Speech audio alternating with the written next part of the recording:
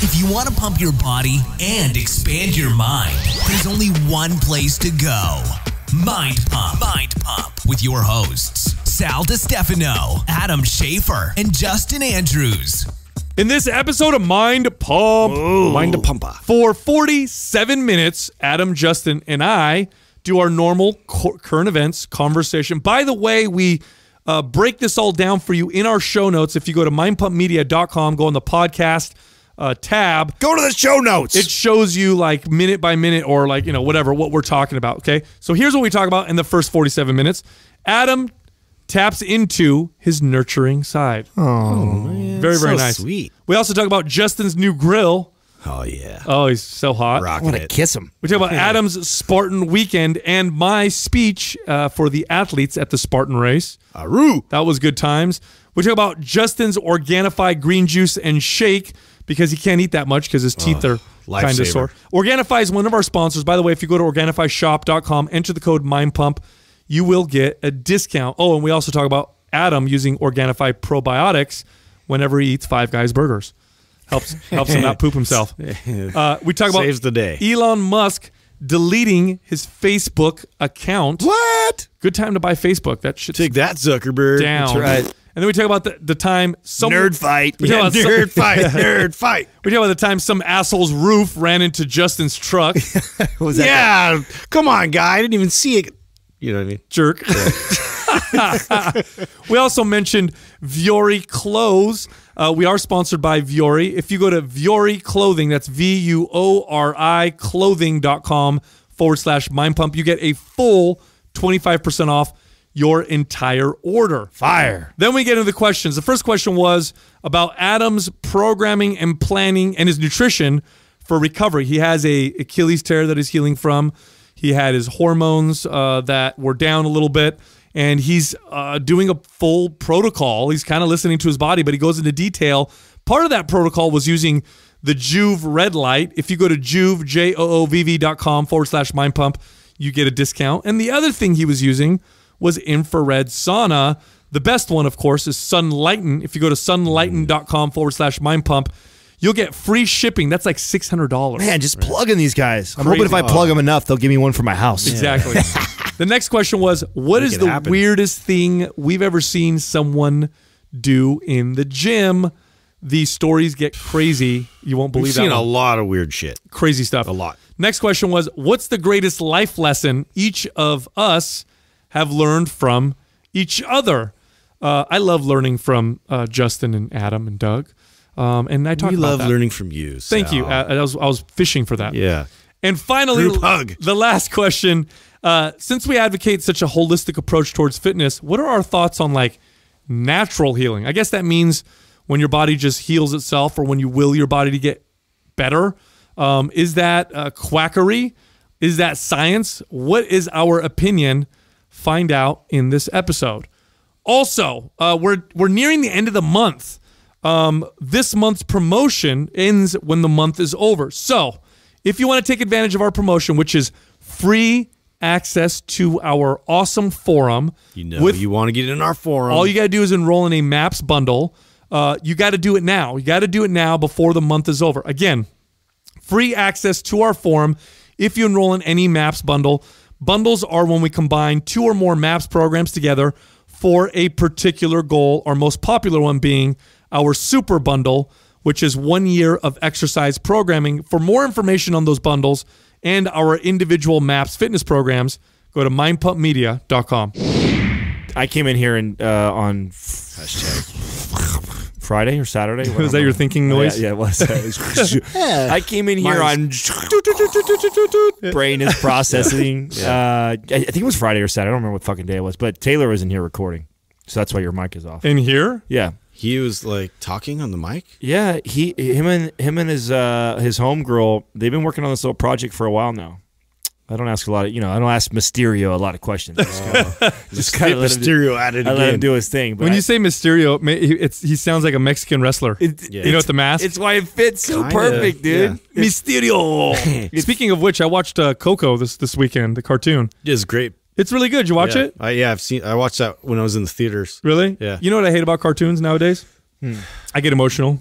Oh yeah. Yep. They're so powerful. No, it's because I have kids. Yeah. So now when I see a kid, They make them tragic now. Like Pixar kind of like created that formula. Blame it on the kids. Yeah, they're like, everybody dies, and now we're gonna Bro, like. I never got emotional watching a cartoon ever until I had kids.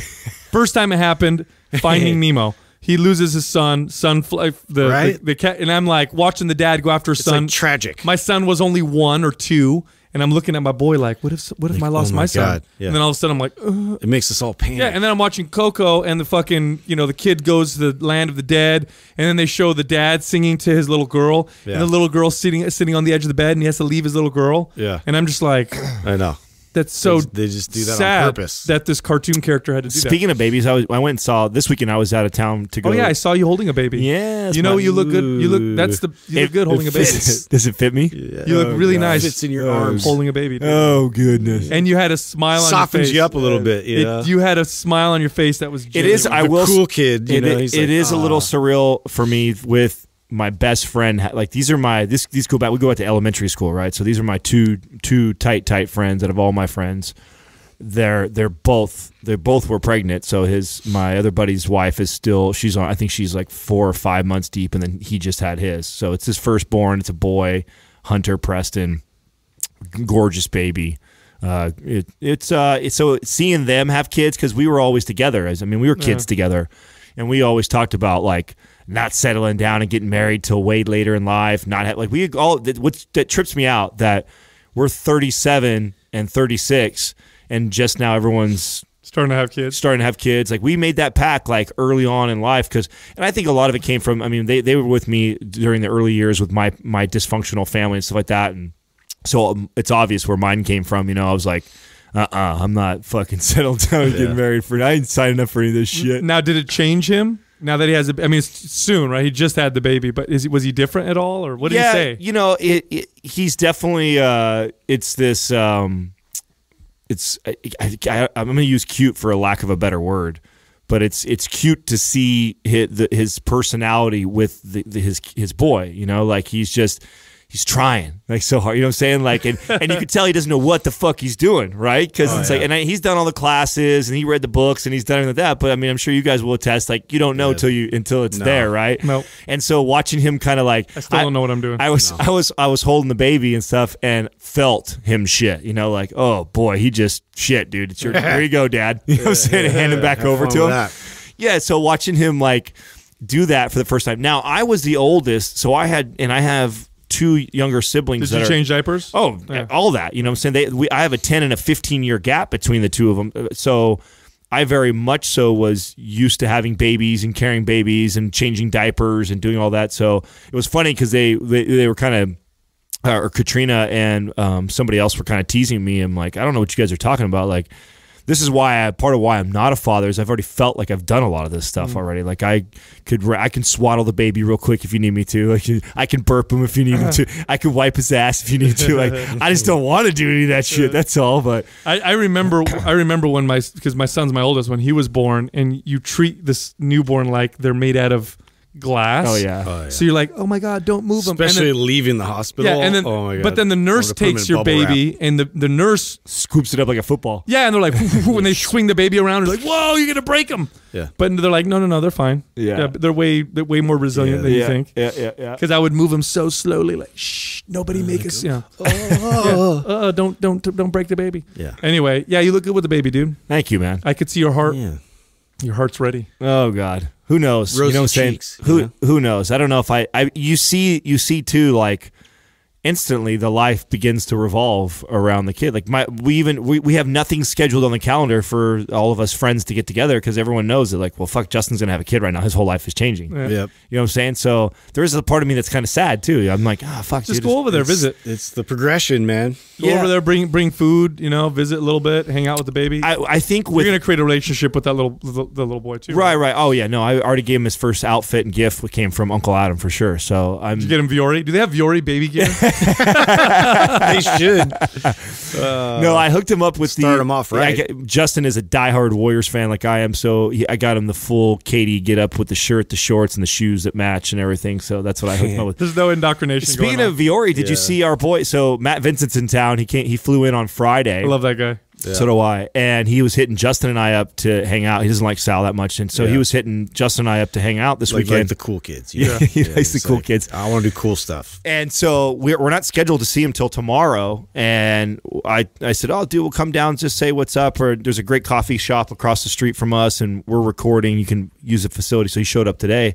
And he was rocking the same hoodie as you rock. I mean, it's a different color, but he had the one with the gray and black. The gray and black Viore. I'm like, oh, look at you on the Viore swag. Getting up on the bro. Viore game. Guy owning his own clothing line, he's still buying from Viore. It's good shit, man. No, that's gotta say something, right? Right. That's what I said. It's good shit. Look nice on him too. No, it's a sharp fit. Adam, Justin, excuse me. You look really handsome. Hey, thanks, man. Like really handsome. More handsome than before. I would stop you if you were lying. You know what I mean? But I'm gonna own it, dude. You got to tell everybody what happened this weekend, dude. So Friday, I basically took off after we had like a scheduled recording that didn't work out. But I went to go actually visit my friend from high school. I connected with this guy. I was at the gym, and one of my friends was like, "Dude, did you know like?" Tim, he's a dentist. Like I had been looking for a dentist to kind of do some work for me because what I needed done is like super expensive. This was a while back when you first met him, right? Yeah, a while back. And I'd been chopping it up with him and didn't even know he was a dentist. And I guess he's like one of the best dentists in the Bay Area. And he's all over the place doing big commercials. And anyway, he's really putting himself out there. But he's really honed in and mastered his craft on this whole like cosmetic dentistry. And so what I need done is it sucks because like, you know, there's none of the insurance I have covers any of this shit. And it's like I really need it done because my teeth were like grinded down to like nothing but gangly, like. And this is because you grind your teeth when you sleep? Grinded my teeth, and then the acid erosion. It was like this perfect storm of this clusterfuck in my mouth, right? So that's a good movie. By the way, that's a good movie. Yeah. Anyway, continue. Yeah, it was a good movie. But yeah, so I clusterfuck in my mouth. It was I'm googling that. It's a fun movie to watch. Yeah, so I basically was like, oh shit, you're a dentist, dude. We got to do something, and so we got to do something. We got to do something to help me out. You're great at your art, and I have fucked up teeth. I have things. I have a podcast. You know, whatever. We're a match made in heaven. Help me, bro. And so I went to his office, and so we worked it out. So I was able to go, and he did my upper teeth. And it was funny, man. Like, what is that? What do they? I have no idea what to expect. So you got veneers. Got veneers. So what's the deal? What do they do first? So what they do is, basically they have to grind down like your existing teeth, right? Grind? They grind it down. Wait, with what? Like drills. Oh shit! Yeah, they got a bunch of different types of You're drills. Awake? And I was awake, but high as a kite, though, right? Yeah. Awesome. And only because I requested it. Like I actually asked him ahead of time, like, can I talk about this on the show? Because I was like, dude, you're giving me like nitrous. You know what I mean? And so he's like, yeah, cool. I'll hook you up, whatever. Hook you up. And so you wear this like piece over your nose, and you're breathing this like the whole time. What does it feel like? I just felt calm and just chill. You know, and I was just like loving it.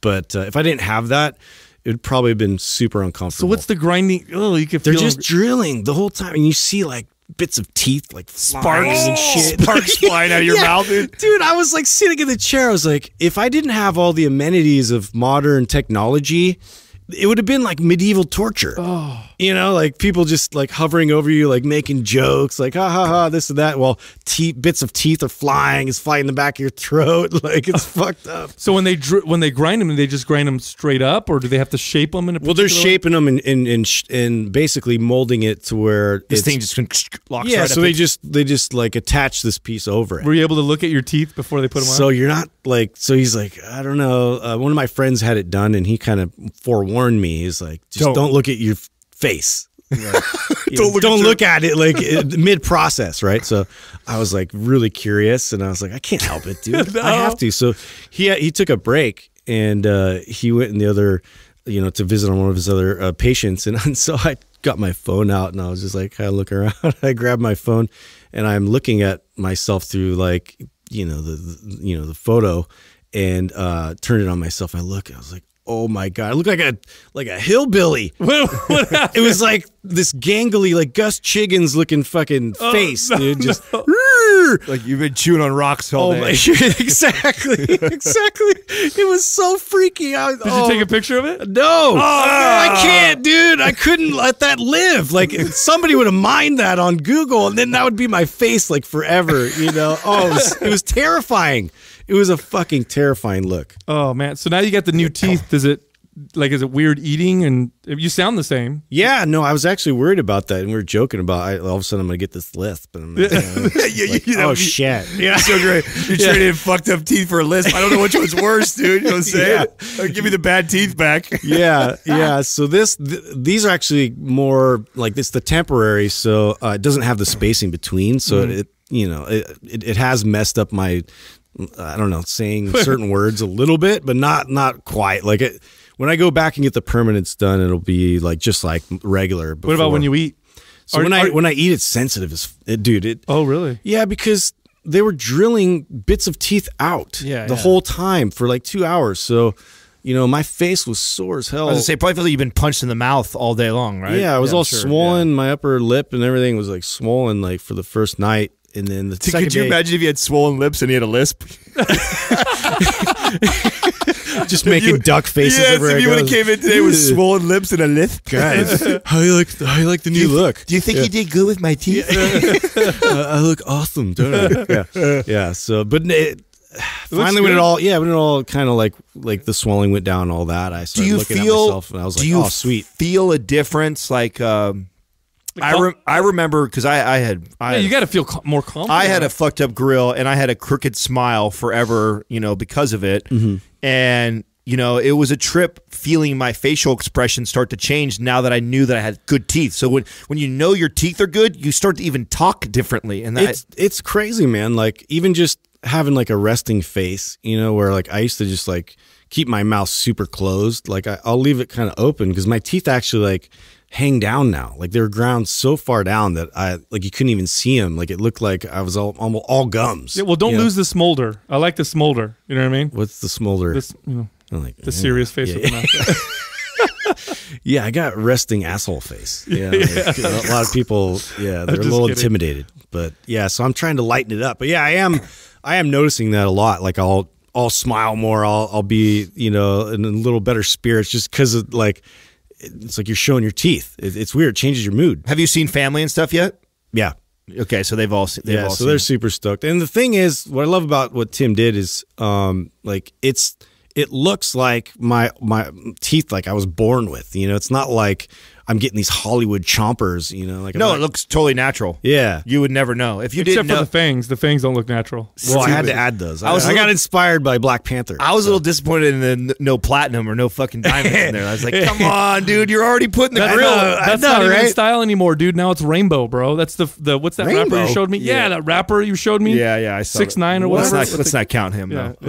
Let's not count him as like the new trend fucking or whatever. Yeah. Anyway. Yeah. So I mean, overall, I'm super pumped on what he did. Give your boy a plug, dude. He did a great job. What's his business? Dr. Tim Rao. So he's over in Hollister, but yeah, he has just look up his Instagram, Tim the Dentist, and then you can check out all his work. Like he has lots of before and afters of like some people that had like way more gnarly looking teeth than me, and I was like, wow, man, he does masterful work, man. So it's funny because healthy teeth is considered such an important thing for attractiveness. Yeah. Because in the past, for a long time, if you had bad teeth, that many times meant death. Like many times it could mean that you didn't survive or you die. Like if you had an infection in your mouth and you're 5,000 years ago, you're fucked. You're probably not going to make it. Or if you lost your teeth, what are you going to eat? You know what I mean? You just got to gum everything. Yeah, your friends have to chew your food for you.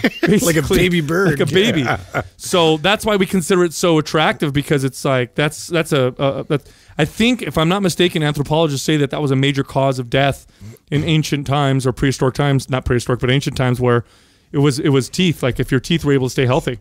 Yeah. So very interesting.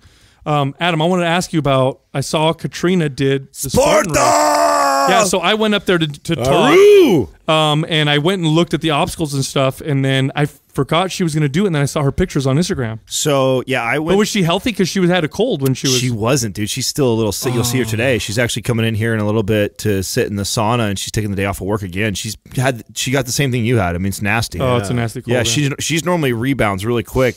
So the fact that she even ran in it, I thought she was crazy. But she did it to support her brother. Like, she's really been trying to get her whole family, like, you know, together on this. So they're all racing in Hawaii at the end of this year. A Spartan? Nice. Yeah. Oh, wow. One of the big ones. And so this was just what they call a sprint, which is like a shorter one. It's only 5 miles long. But I learned a lot of things this time, because the other times we've been down there, we kind of like spectated, we bullshitted, kind of whatever. This time I had to be there like I was racing, because they were racing. So I had to get everything and wait. We were there super early, like 6 o'clock in the morning. I was there all afternoon and watched a bunch of other people race and then them take off.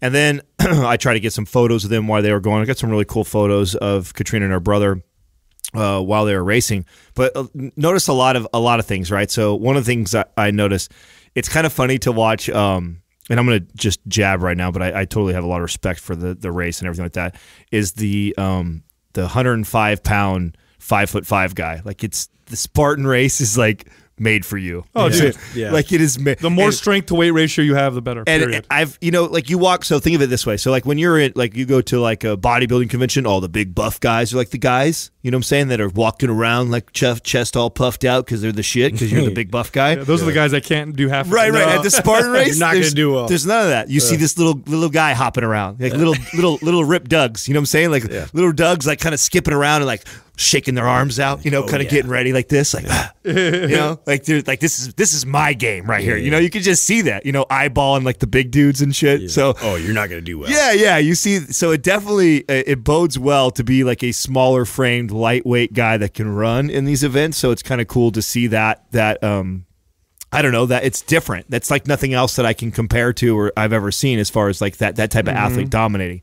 Yeah. And then I didn't realize how many obstacles they have for how short of a run it is. So I've done like Muddy Buddy. It's still gnarly. Yeah, so they do. So it's only 5 miles, right? But they 21 obstacles. That's a lot of obstacles for only 5 miles. You maybe put a 1 mile stretch at one time, and then you're doing an obstacle. And the obstacles, for the most part, the ones that I watched out of the 21, I watched about, 10 of them. I got to see Katrina and her brother go through them. Some of them are fucking challenging, and it's 30 burpees every time you don't finish. So there's 21 obstacles. You have potential of doing a fuck ton of burpees, dude. Nobody wants to do that many burpees, right? Man. So it's like 600 burpees. Yes. Who the fuck would want to do 600 burpees in a day? Like a whole day. I would never want to do that many burpees. Yeah, that's fucked. You definitely are motivated to do every obstacle, and there's some of them that are really, really challenging for people. And when you first start the race, this is really mean too. I got a lot of laughter at this. I'm fucking standing around injured watching everything, so I'm just kind of people watching. And before you start the race, they have this little like 4-foot wall. You hop over the wall, and then you get into the race gate. It's like the race gate where everyone feeds into this race gate. About a couple hundred people may at most fit in it, and then they take off from there. They do their whole like their little speech and everything. And they aroo, aroo, aroo, and they go off and they run. Well, there's like this little wall that you got to climb over. And I was watching a lot of people struggle over the first wall. No. And all I could think was, fuck, you're doing a long day. You're getting a lot of burpees ahead of you today. It's gonna be a long day of burpees. And they video it, dude. So it's like legit. There's judges and they're videoing the burpees. Like, you got to do your burpees before you move on for the rest of the race. Watch some guys try and flip a tire. Probably the most challenging obstacle, bar none, was the tire flip for men. And I was a little surprised at that, but I guess it makes sense because, again, that would be a big guy would probably do that. It is, right. It's a 400-pound tire that you got to tire flip 2 times, and that's like a deadlift. And the guys that were kicking ass in this race, they weren't, you could tell they weren't like major deadlifters, you know what I'm saying? So seeing that, it was pretty interesting to watch them like blaze through the first half, and then they get to this portion where they flip the tire, and then watching them get Well, frustrated. they must like balance that out as far as skill. Like, so they take into account like somebody that's bigger. Like, let's give them something here where they're going to do well with this versus like always having climbing things to do. Right. Now, this is what I like about sport. I think they do a good job of that, right? Yeah. I mean, they had the Atlas stone carry. So they had to carry an Atlas stone back and forth and do burpees in between. I think they do a good job of trying to make it balanced. Then you had to drag the sled with two, I think 50 or 100-pound sandbags in it across the mud and back. Like, there's definitely some stuff that you had to do that required you to be strong too. You couldn't just be this wiry marathon runner, because that's, I mean, when you look at it 5 miles, and you're like, dude, if you're a really good marathon runner. You know, or even triathlete, right? You're going to blaze through this pretty quick compared to people, but they definitely do a handful of obstacles where it's a great environment too. Yeah, you know, well, that's another thing I really like about it. I'm sitting here, you know, making fun of people and stuff like that, all out of good fun, but everybody is super supportive. Dude, it's a great very, environment. very supportive. Oh, yeah. It's a great community of people, everybody having a lot of fun. There was people out dancing. Man, just blown away by how many people go to these things. I mean, I've watched it. They're only going to get bigger. The growth is exploding. In the last 3 years, this thing has, just in our time of having Mind Pump, I remember the first one I was introduced to, and seeing this one out in fucking nowhere, out in the middle of nowhere, just the line of cars coming in to go to these things, and say every 15 minutes, a group of like 100 to 300 people are taking off from like 7 a.m. all the way till noon. So do the math on that. Yeah. It's a reaction. They're going to keep getting bigger and more popular as our lives get more and more, to that and more note, comfortable. That's a majority of what I saw. Now, mind you, they have it sectioned off, right? So if you're a Ben Greenfield, if you're a pro, you take off, Right. and if you're competing to actually, because top 10 in each class. That qualifies you for the next big race, right? If you want to get into it. And then you have like weekend warriors like Katrina and Larry, where they weren't trying to like hardcore compete. No. They're the majority though. You can just see it. You just see groups of like computer nerds and stuff like that. Nope, that's that are- all they're. Well, that's why it's so big, you know, Yep. like where CrossFit blew up and everything, it's just like not that accessible for like everybody, right? Especially Yes. to compete and even like make their way into the games portion of it. Whereas this is like everybody can compete. Obviously, there's an elite group that, you know, dominates the course that you pay attention to, but, Right. You know, everybody can give it a shot. And I'm not going to lie, there's a part of me that after watching it firsthand and literally like running alongside Katrina and Larry and photoing them and stuff like that makes me want to just see me go at it. Like, Yeah. because I'm looking at all the obstacles and I'm like, okay, 20-year-old me blazes through this, no problem. Like none of these things, like they did have a 7-foot wall, which a lot of people had a hard time with, because it's a 7-foot wall full of mud and shit like that is not easy just to scale over. So there's a couple obstacles I looked at and I thought, oh, okay, I might. Now, do they help each other over? Like, So you technically can't.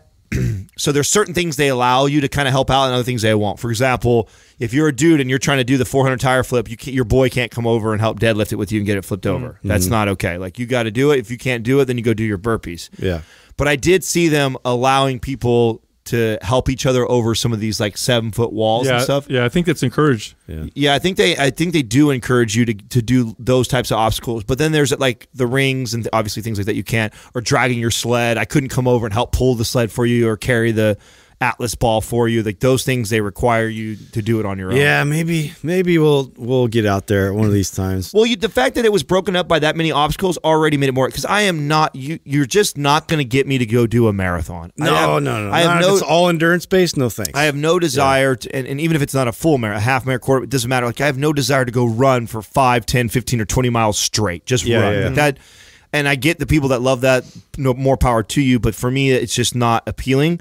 I'm definitely more a strength guy. And so realizing that they have that many obstacles in that short of a race, that was more appealing to me. I'm like, oh, fuck, 21 obstacles in 5 miles.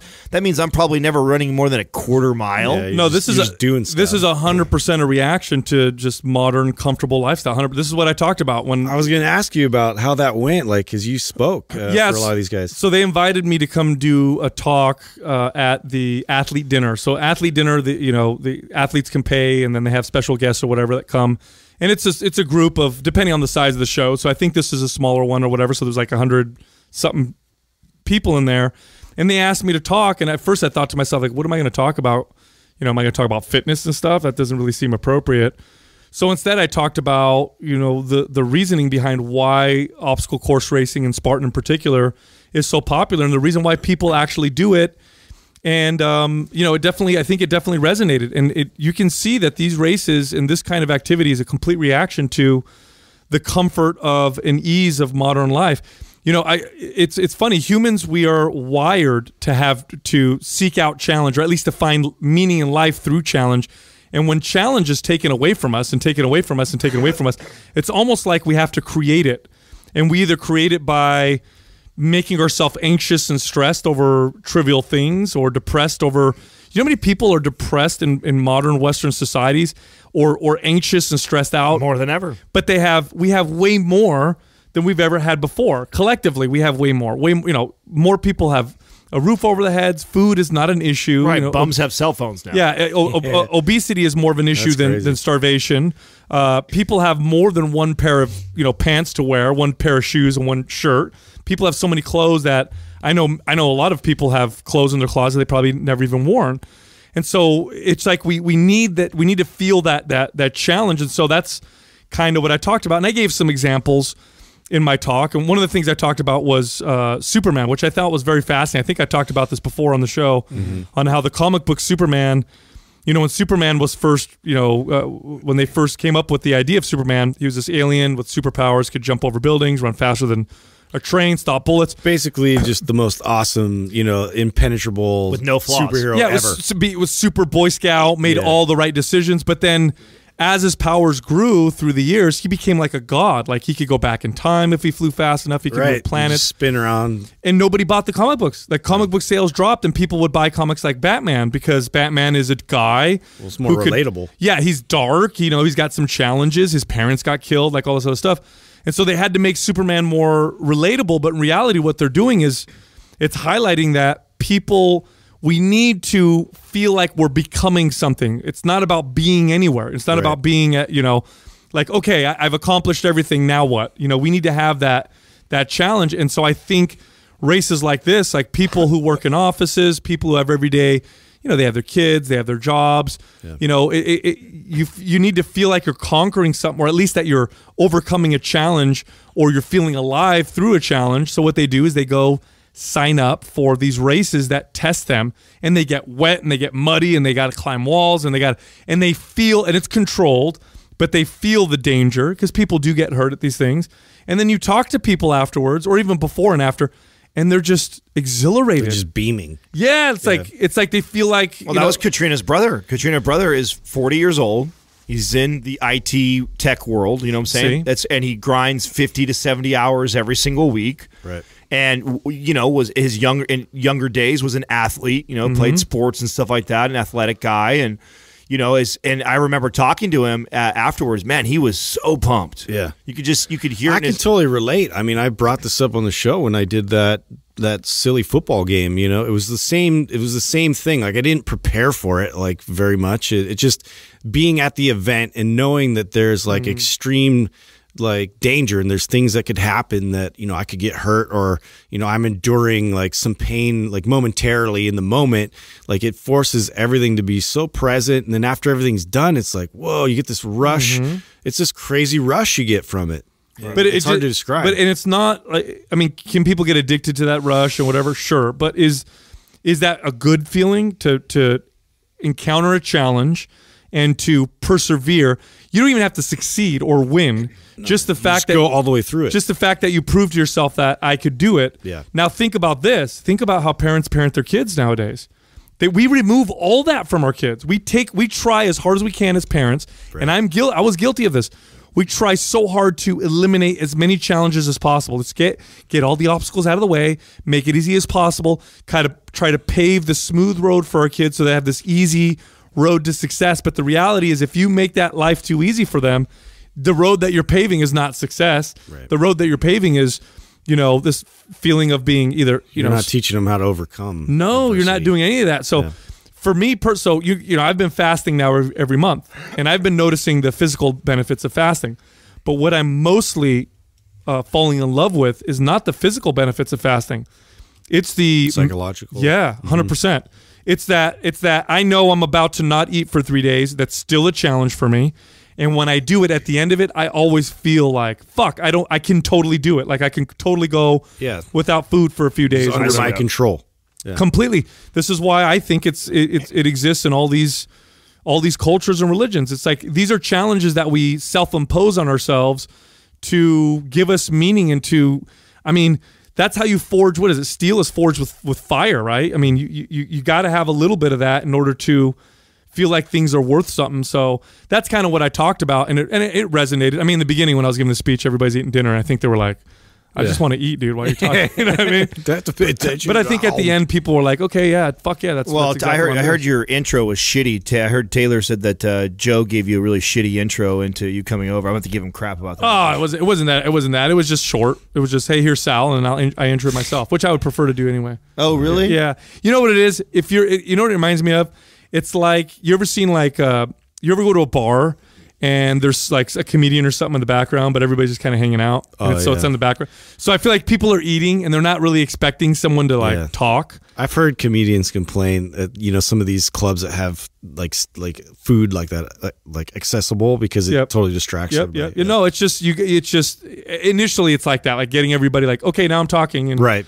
But then everybody capturing. Everybody got. Were you the first speaker, or was there people before you? He just said a little bit, and then it was me, and that was it. Oh, okay, wow. I was the only one. Yeah. Oh, wow. I was the only one talking. So anyway, but yeah, it was. I can see the value in these types of things, because initially, as a trainer and as a fitness professional, when I see these things, I'm kind of like, why? Like, what's the purpose? Like, why are you doing so many better ways to get in shape or whatever? Right. But you really do see the value in what it brings people, and it's not the physical value. The physical value is a side effect. I think it's the other side of it. And you bond with everybody else that's there, going through the same thing. So there's definitely power in it, and it's a great experience for a lot of people. So. How was the food? What did they serve? It was good. It was just regular steak and vegetables and potatoes and stuff like that. It was decent. Yeah, decent stuff. Good people. Very good people. The Spartan team or staff, always very welcoming, nice people. So I've always had a good experience with them. I'll tell you what, it has been a bit challenging eating, though, over the weekend for me, after getting these teeth installed, because it's just like so sore. And you doing shakes? Yeah, so like I'm even just chewing on it, like vegetables and chewing. I was like trying to eat some broccoli, and it was just like these lightning bolts that would hit. So I was like, screw it, I'm just gonna go with my green juice and like do that all weekend to save my ass, because like I could only literally do. So I did that, and then I did some. I actually did some whey protein too, which I'm not like a huge whey protein drinker, but I'm like, dude, I gotta get in some calories, man. So yeah, I was like, doing all shakes like all weekend. How long will you be on the shake diet? I mean, when are you supposed to start eating? Oh no, I think it varies, person to person. Like for me, I kind of tried to eat a little bit of meat. Like Courtney had made some Kahlua pork as well, and I was like gumming on that for like 20 minutes, and it just wasn't working. So I'm like, I'm going to shakes, man. Fuck this. But yeah, I'm just starting to now kind of eat like softer meats and stuff. So, but yeah, you have to eat it all in like the very back. So like, these teeth in the back, I'm like grinding it down, and that's about all I got. He's gonna get all ripped. Yeah, he can't eat anymore. Yeah, exactly. Yeah. Adam, you were saying how you're using probiotics to help. Oh yeah, no, I just wanted to ask. You just reminded me. Well, I wanted to ask your opinion on that, because I don't know if I'm just drawing the conclusion myself, or there's something there that I started getting in the habit of, because we have Organifi everything, right? So we're sponsored by them. So I have my fucking kitchen cupboard. Looks like it. So I have all their stuff in there. And probably the thing that I use the least is the probiotic.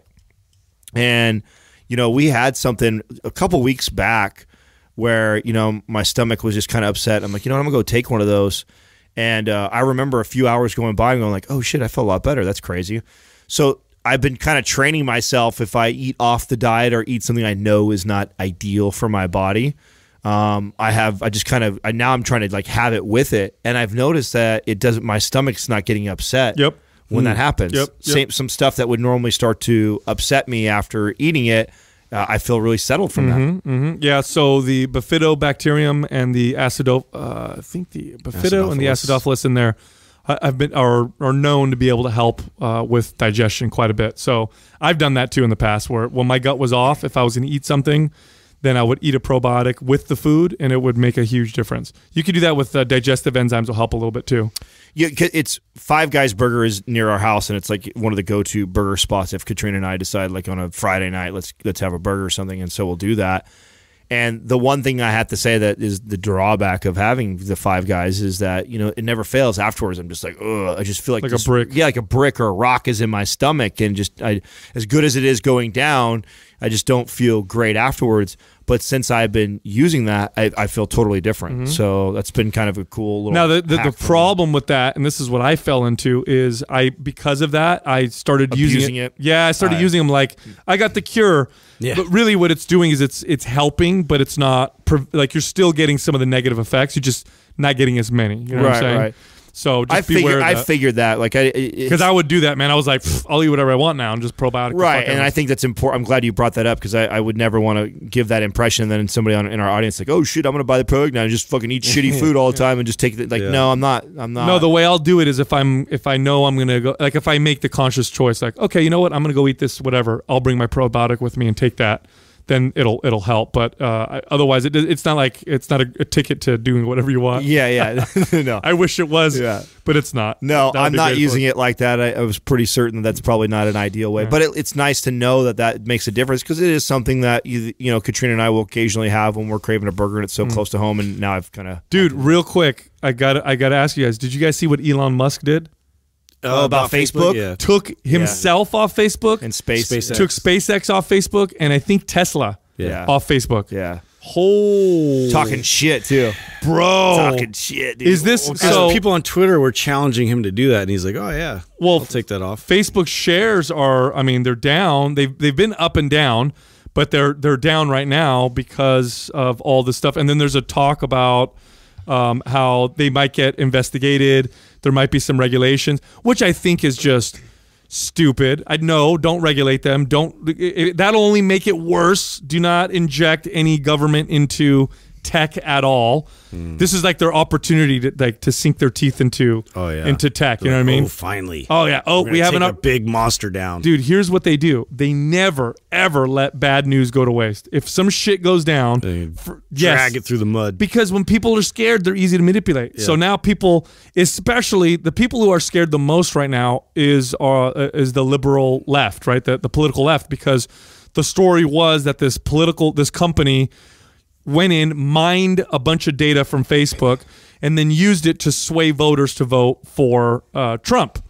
And so now what they're trying to do is they're trying to use that political, story to tell the left, hey, this is not how they good. got Trump elected. Yeah, and here's the truth. The truth is both sides have been doing that forever. Yeah. Like they spend a lot of fucking money on trying to sway people in psychological warfare and all that kind of stuff. So this is nothing new, but what they're trying to do is use the fear of Trump that the left has so much, or the hatred or whatever, to encourage them to push forward for regulations in tech, which is a terrible, terrible idea. Terrible idea. You let them jump in, the next thing you know, your Facebook will be a machine for propaganda, which it is a little bit through corporations, but it's always safer than having, government force behind it type of deal. Right. So don't let them in. But yeah, I think it's hilarious how Elon pulled this. See, that's the fine. There's nothing wrong with that. Like, right. If a private company does, he's got personal shit with Mark Zuckerberg though. I do. They don't like each other. Yeah, that's funny. That's such like a billionaire jab. Like, you know what I'm saying? Like, I don't like you. You don't like me. Your company's struggling right now. Yeah. Let me give you a little kick while you're down. I love it. I love it. He said like he still will use Instagram or something, right? Yeah. Oh yeah. They were talking shit on Twitter. I saw that. Were they? Yeah. Well, he was talking shit about him, but Elon Musk was. But I didn't see anything with Zuckerberg coming back at him. But speaking of old news, dude, I have something for you guys that's funny. When was the last time you guys heard a Men's Wearhouse commercial? I guarantee it. You're gonna like the way you look. You're gonna like the way you look. Right. When was the last time you heard one of those commercials? Do you remember? I don't know, man. How long ago was probably that? like the 90s. No. They still run, bro. Yeah. Shit. Yeah. I've been out of the loop. What's the guy's name? George Zimmer. I don't know. Okay. So George Zimmer is the guy who does it. He's also the founder, right? Yeah. So he started it. Little history on this. So the reason why I'm bringing this up is I'm in the hotel room this weekend. This is just how my brain works. I don't know if anybody else can relate to this or not. I think, Sal, you're like this. we're laying in the hotel, and we're like, it's like fucking 10 o'clock at night. And we're watching TV, and the fucking Men's Wearhouse commercial comes on. And Katrina and I aren't even really watching TV. We're kind of talking, but I can hear it and see it. And of course, the Men's Wearhouse commercial is so familiar to me because I've heard it 5 billion times, right? Yeah. But what catches me is it's not him. Is he done? It's not him. No. So this is why I said this is old news. He was actually fired in 2013. What? Right. So I remember reading face. about that. right. I remember reading about I kind that. of vaguely do too, but it didn't sink in for me. And the reason why, this is why it didn't sink in probably for you either. So of course, this is what I do whenever something like this happens, just because I'm curious. Right away, I get to Google and like, the Men's Wearhouse guy, figure out who his name is. Then I research like, why is he not in the commercials? And I find out the whole story.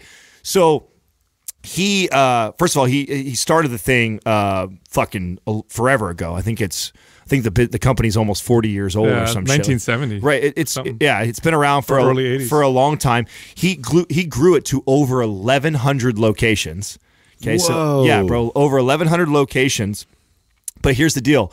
So what happens? He ended up getting a board. It turns into this huge company, very similar to Mark Mastroff's story. Mm-hmm. Then he's like the chairman of the board. Then he's trying to tell them he wants to do things. And they're like, nah, you're out. We don't need you anymore. And gets rid of them. But they've already got 500 hours of his commercial time. So since 2013, rerunning him all over. We've been hearing his voice still for a long time, even though he wasn't the voice of the company anymore because he's no longer. That must have pissed him off. And that was the first time, right? That was the first time it made the connection for me that he's no longer. You'll guarantee it. It's not him anymore. It's some other dude, and it sounded horrible. It didn't come off right. Oh man. Yeah. So I know that's hella old news for somebody who already knew that, but it hadn't sunk in for me because I had seen these commercials. Isn't that funny? Yeah, the local commercials just stick with you. I remember even when I was in Chicago, they have like this guy that he does like commercials for like a carpet company, and it's been like the staple commercial like that's always on. But there's always something like that, and like like local communities will have like somebody that just like is like an icon. Yeah, I remember him from the Men's Wearhouse. I remember the guy from the Diamond Center. The Diamond Center with guy, the big ass mustache. Yes, dude. I remember Paul from the Diamond Center. Yeah, and then I remember Vidal Sassoon.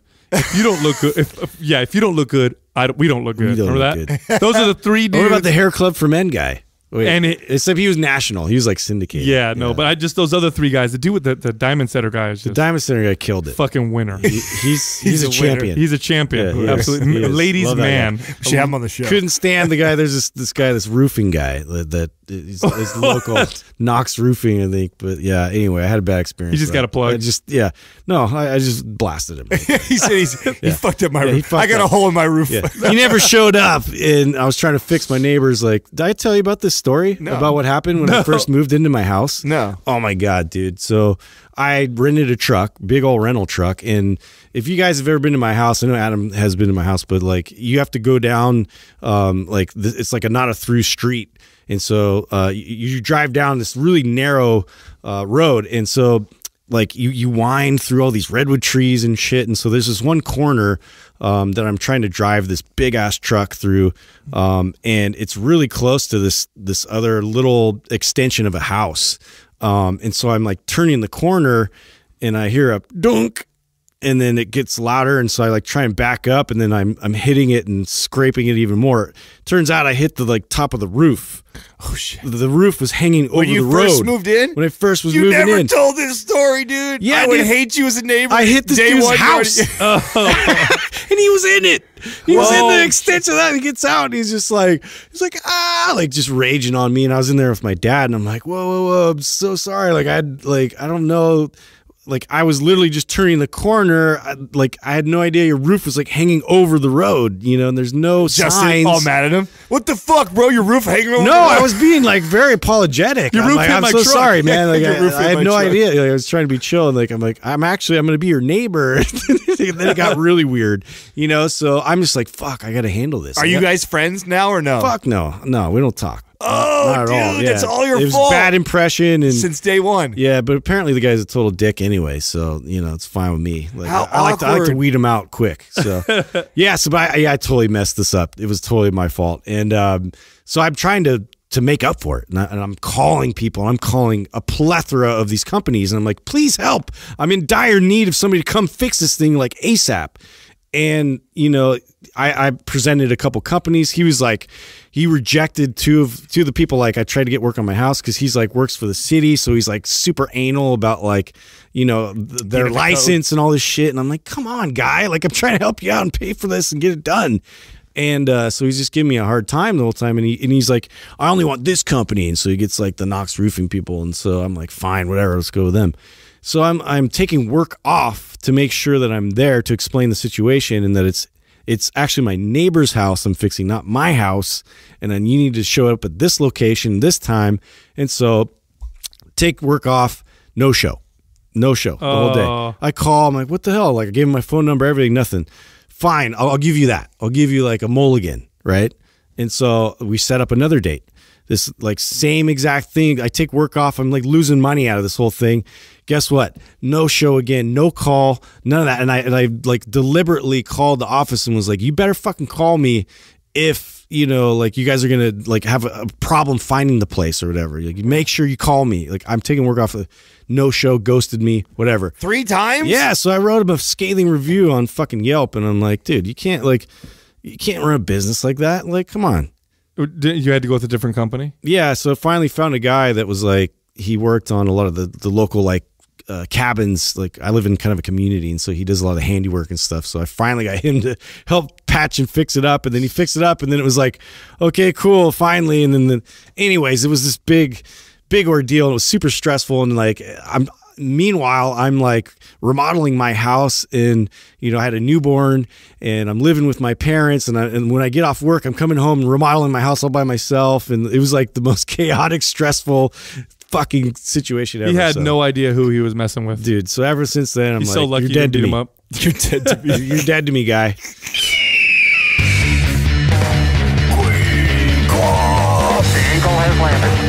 Kimera-Quah! Today's Quah is being brought to you by Kimera Coffee. It's the only coffee that is infused with all natural nootropics for a cleaner, calmer, and more focused buzz without the crash. Click the Kimera link at mindpumpmedia.com and input the discount code MINDPUMP at checkout for 10% off. It's the motherfucking Quah. The eagle has landed. Quah. All right, our first question is from Tony Lowe. Yo. Oh, it's our boy. Yo. I'd like to hear Adam discuss how he's programming and planning nutrition for recovery.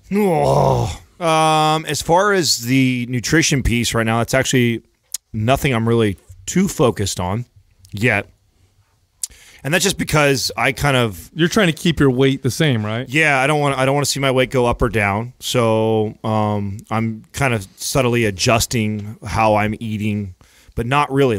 This is not how I work. Like, so when I'm especially when I'm like rehabbing. So this is more about like my Achilles and getting myself healed and mobility and getting strength back. And so just a personal strategy for me when I'm doing something like this, I don't have a show in time or anything like that. There's kind of like, I start to take things in phases of what I'm like, what are priorities. And so priority right now is the recovery of the Achilles and mobility. Hence is why every day there's some sort of, Prime or Prime Pro that I'm addressing with my posture. You see me doing the sauna. You see me doing the infrared. You see me doing the ice bath right now, or the like a banded plantar dorsiflexion. Yes, kind of stuff. Yes, exactly. You see me. I was just doing that next to you the other day, Justin, where I wrap a band around my foot, and I actually haven't even posted that. I do that too.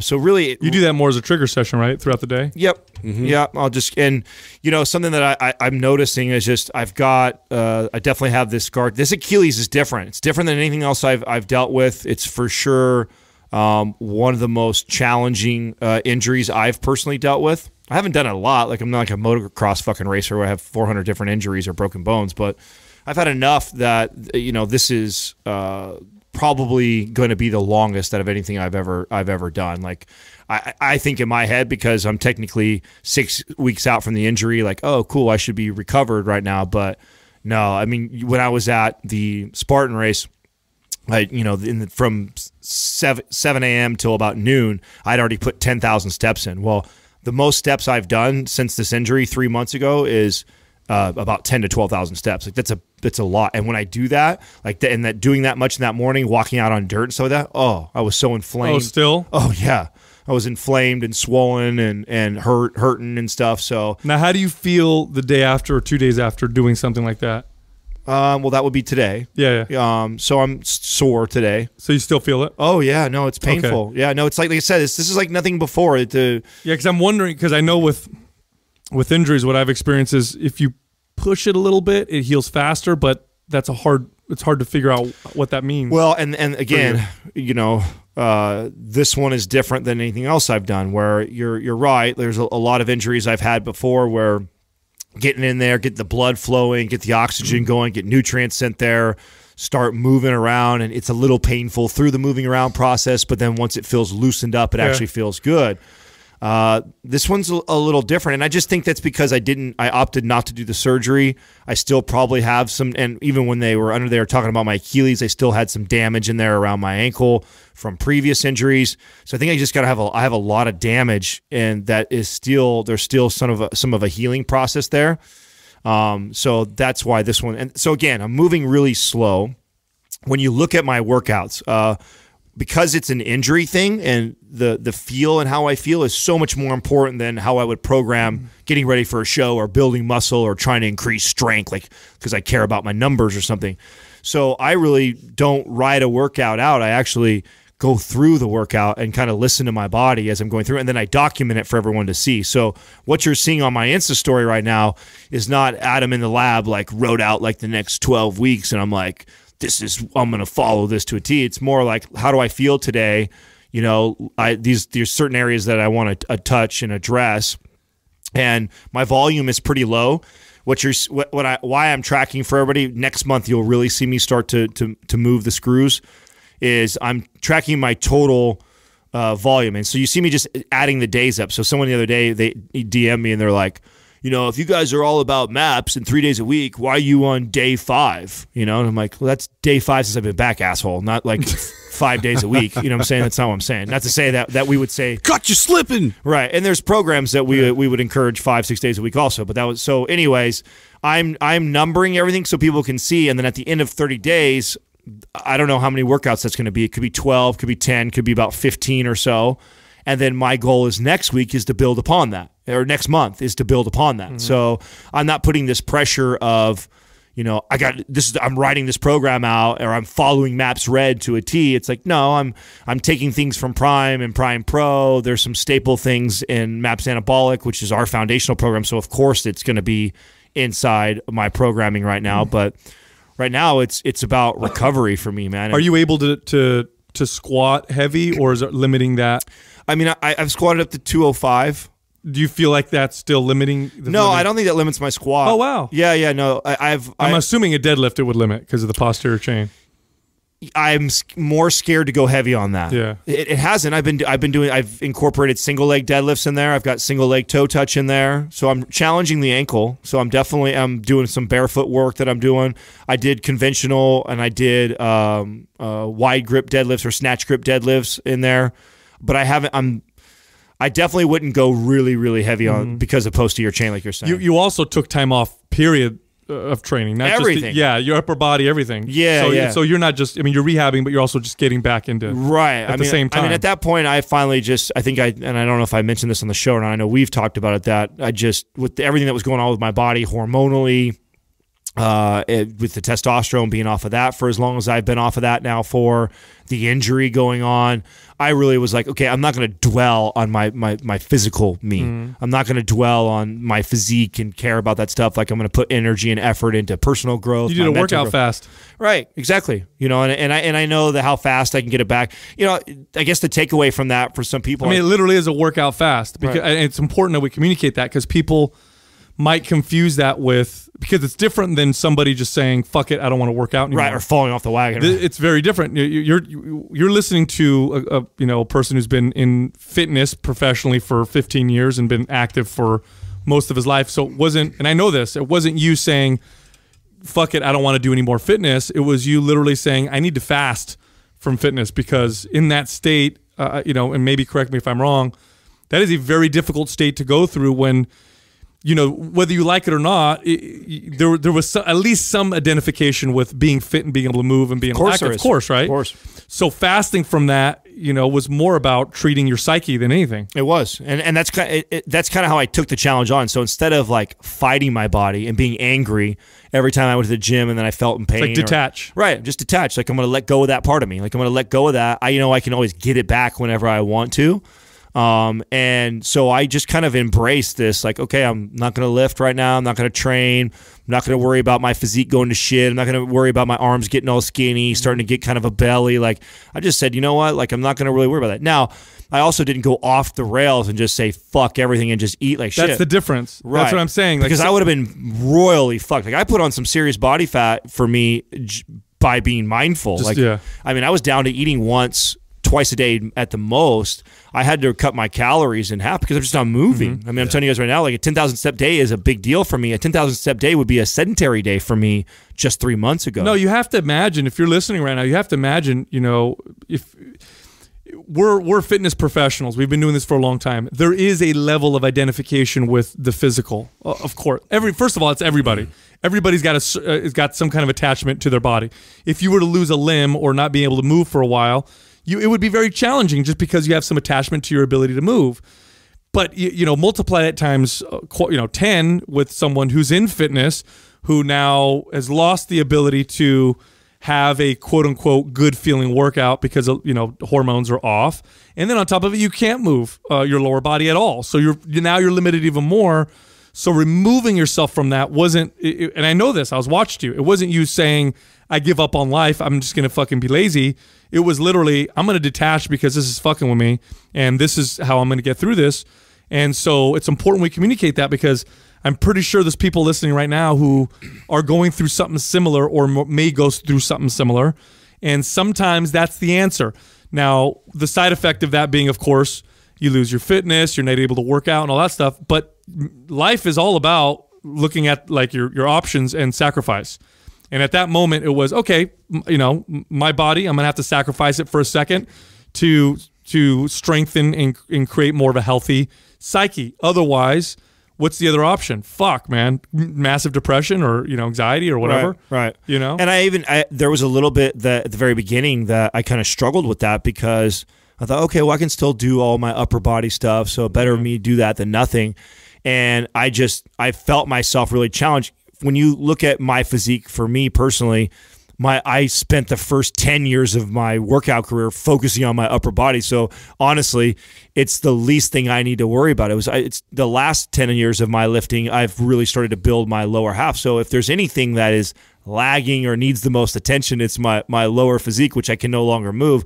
So I started fucking with myself, where I just get like, well, fuck, what am I'm sitting here lifting my upper body. It's like, why? Just so I can fill my shirts out? Like, why am I doing it? Why do I care so much that I need to keep pressing through right now? I fucking hurt right now. I'm in pain. I don't feel like doing this. It's like, no, you know what I'm going to do? I'm just going to shift my focus. Instead of hanging on to a certain way that I look or trying as hard as I can to try and I'm going to be mindful. I'm going to cut back on some of the calories. I'm going to make a little bit better choices. I'm not going to allow myself to go off the deep end and stuff like that. I can't fucking move. And I'm going to put my energy and focus towards other things that aren't hindered by that. Like, I don't need an Achilles to sit down and read a book. You know what I'm saying? Like, I don't need an Achilles to connect with my sister or my brother and give them a call and talk to them for an hour on the phone. Things that I probably wasn't doing enough of as it was in my life. So I chose to fast from that. That's a great way to put it. So I didn't think of it that way, as saying it as a fast, but it absolutely was a workout fast for me. And the same way that I reintroduce food into my diet after a long period of fasting, you see me doing with exercise. There is not like this, I'm going to eat this, I'm going to do this, Sure. whatever. It's like, okay, I'm going to start really easy. 2 sets of exercises, one muscle group I'm touching, you know what I'm saying? Very lightweight for me. I'm nowhere near going to failure. It's like I'm just touching these weights, and then I'm kind of assessing how I feel afterwards.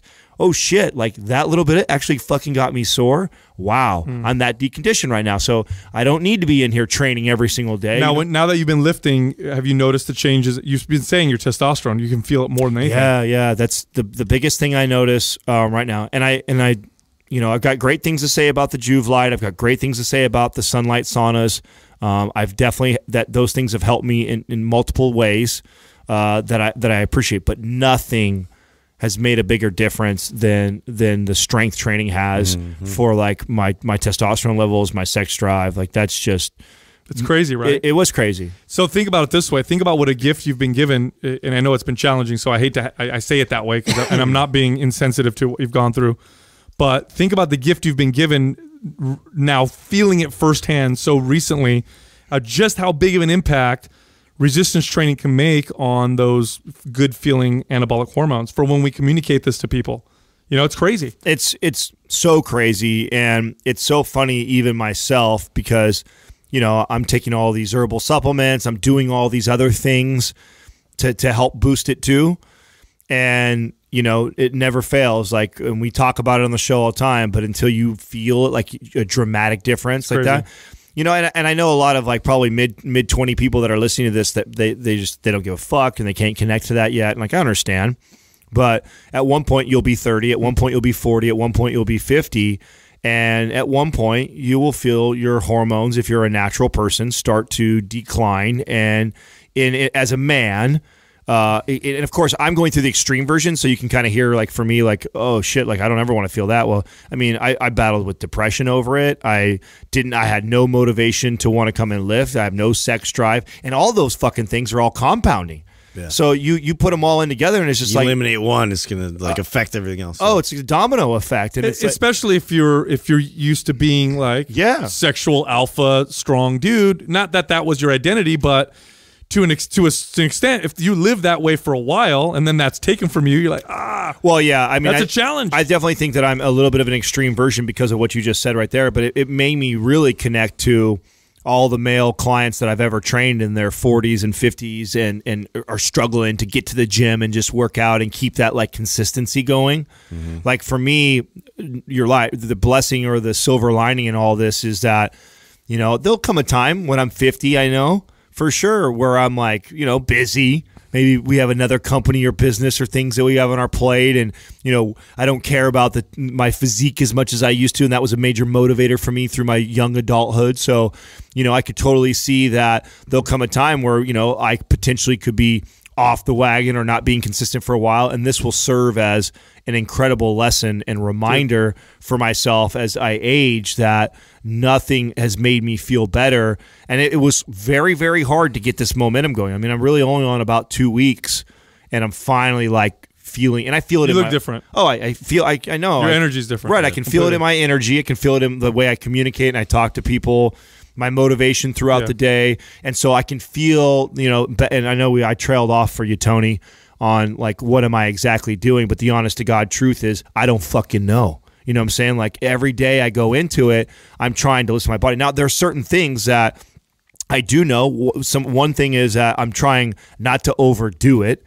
That's a big mistake that I think a lot of people make. I've made it in the past with an injury, so I'm weighing on the less is more right now. It doesn't take much to get your body to change. No. That's the thing. Like, this is the thing that I love most about getting older.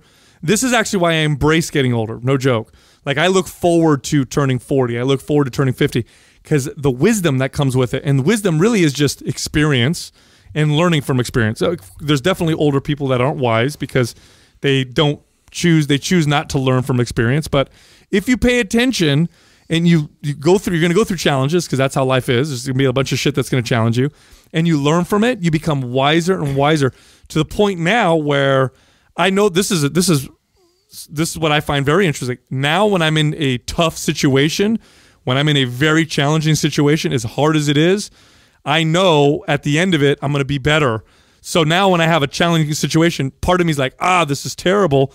But there's another part of me that's like, I can't wait to see what the other side is if this is going to look like because I know I'm going to come out of it and learn from it. Right. So it's knowing that cycle and that sequence. So that's the thing about it, you know. No, I was going through this and sharing with a buddy, and he's like, "Man, it's so crazy your attitude with this that you're not like poor me or you're not, you know." Oh, if this was 19-year-old you or 20-year-old you, right? Maybe. And what I've told him is just along the lines of what you're saying right now is what I've had enough of adversity in my life growing up that.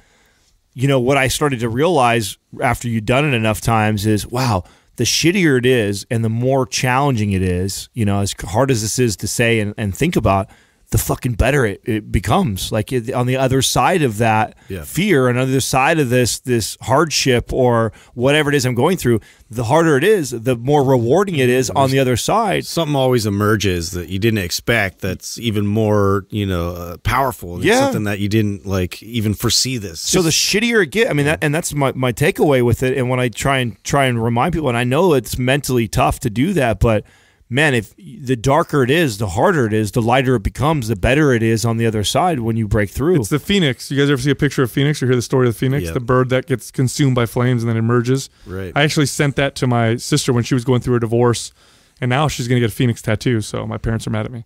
But anyway. Now you've done it. Yep. Next question is from Tristan Anticol. What's the weirdest thing you've ever seen someone do in a gym? Oh, shit. God, I've weirdest. seen some, did you guys see someone? Did you guys get tagged on this? Someone tagged me. They took a clip. Maybe it was a DM we got of the guy spreading his cheeks and fucking drying his ass crack. Yeah, in the hand dryer? Yes, because we talked about that a long time ago. You know what's funny is I would like to say that's weird, but I see it so all the often. time. No, that's not the weirdest. So often. Yeah. That is literally. But like his ass cheeks, like Dude, bent you've in never there. seen that? Yeah, I have. I mean, I just I can't believe that I have seen that. Well, I have two that come to mind that are for sure. Definitely the ball drying. Yeah. that happens all That's the time. always. Yeah. I mean, literally every single time That I go in makes the sense to locker me. room, Yeah. there was a dude drying. No, I'm with his you, junk Sal. or his butt crack. That's weird, but it's so common that it's not that weird for us, right? Right. Like if I walked in and I saw a guy do that, I just kind of shake my head. I wouldn't even be. But I'd be like, oh, it's Tuesday. I had a couple things that happened that where I was appalled by because I was like, no one's done this. This is weird, right? And the first one that I'll share was this. I don't know. She was probably between 300 and 400 pound heavy set lady, right? And she had her headphones on and she was in our machine area and she was just fucking dancing. I mean, like between sets, and she was just flailing her arms around and like singing out loud and just, which that's not that weird. Getting into it. We've seen that, but this has now caught the attention of all management, right? So we're watching her, and she just looks a little too much into the music, like she's out of it, like she's just not really paying attention to anyone who's near because she's kind of flailing her arms, and I see some people kind of duck out of the way, they almost get hit and shit. I'm like, so we're kind of keeping a close eye on her. And then she starts using all the equipment just like not how it was supposed to be, like just weird, like sitting in machines all backwards and different and upside down. And the final straw for us where I had to come over and finally tell her you can't do that. So remember, this girl's fucking 300-400 pounds, right? There is a chest press machine that is facing the mirror, so you can see yourself chest pressing, and it's only about 4 feet away from the mirror. And she props her hands up on the chest press, but she's facing it reversed, and she starts walking her feet up the mirror. So she's using the machine to leverage with her arms, and she's back walking her feet up against my mirror, and I'm thinking like, this can't be fucking good right here. When is it ever a good idea to walk on a mirror? Right. So I go over and I tell her, I said, ma'am, could you please not put your feet up on the mirror? You know what I'm saying? The first time I ever said that, so that was weird, right? Yeah. But it gets weirder. So I kind of tell her that she was polite and everything, but I could tell she was fucking on one. She was on something and she was kind of out of it. So I walk away, kind of like leave her alone, but we're keeping a close eye on her. She's not hurting anybody yet. She's not breaking anything yet. And then she makes her way into the wet area. Now I can't really see her, so I got to kind of follow over there, go see what's going on. And she gets into the fucking jacuzzi, just starts taking off her clothes. Just getting fucking naked in the Totally jacuzzi. naked. Well, dude, starts stripping. Oh, by the time I see her, she's down to her sports bra and panties, and I'm like, whoa, you can't do that. And she's like, she's just ignoring me, like she's looking through me. And so I get the other management together. I'm like, I don't know if I could physically take this woman out, like carry her out of the gym right now, and she's in the jacuzzi right now getting naked. Like I don't know what the fuck to do. So we're like, I don't know. So we call. I don't remember who we call first, but eventually it leads to the fire department coming down because we're pretty sure she's on drugs. Like she doesn't look sober. And so the fire department rolls up, the whole squad comes out, and there's imagine like 4 firefighters standing outside the jacuzzi, and she's still in it. She refuses to get out of it, and she's just in a sports bra. We're going to get the jaws of life. And panties. And the guys are like, ma'am, could you please step out? And every time they tell her to step out and they kind of reach, like they're trying to reach for her like that, she dunks under the water. She dunks under the water, and she like holds her breath for a few seconds, then she comes back up, and she opens up. The guys are like, come on, ma'am, you got to get out. She gets under the water again. And so they're kind of playing this game until finally when the guy's like, dude, we got to get this lady out of here. Like they finally get it that there's something wrong with her. So Yeah. two guys get in the pool Oh, and my like escort her out, and then they lay her down, they strap her down into a fucking a whatchamacallit, Gurney or yeah, whatever. gurney or whatever, and roll her out of there and stuff. But Wow. yeah, What was she on? Did they know? some sort of methamphamphetamine. I don't know what it was. It's good times. But I mean, they saw her eyes, her behavior and stuff like that, and I was like, and he's like, yeah, for some sort of methamphetamine. We'll find out when we get there. But I had to figure out how to kick somebody, because we when you manage a gym, you call the cops or the fire department. I don't know, twice a month probably minimum. It's pretty rare. It's all the time, right? But I had a guy. So somebody came to me. This is at the Sunnyvale Club.